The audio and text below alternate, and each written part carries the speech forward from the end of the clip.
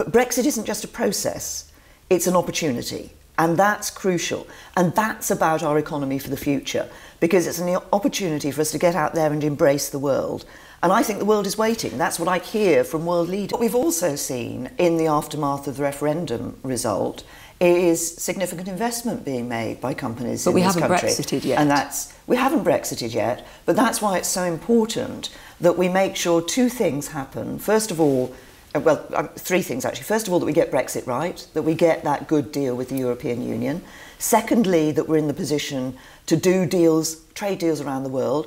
And free trade is very important. It brings jobs into the UK. We need to be doing that, and we're talking to America, talking to India, talking to Australia, talking to other countries about what we can do when we leave the European Union. You have to get Brexit through the Commons. Can you guarantee you'll get the numbers, that you personally are able, with the political nous, to do the necessary deals to get Brexit through the Commons? Well, the first thing about getting Brexit through the Commons is to get a good Brexit deal from the European Union. But you can't That's do it important. without the Commons. So can you guarantee that you can get it through? We have, you talked about the arrangement we have with the DUP. Very clear that within that they will support the government on the necessary Brexit legislation. But I don't just want that.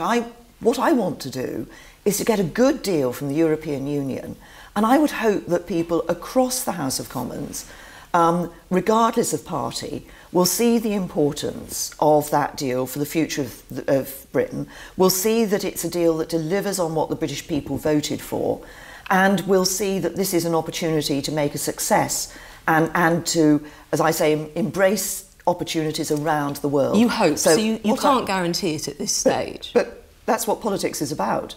What politics is about putting that proposition to people and explaining why we think it's the right deal, and why we think it's important, and taking them with us.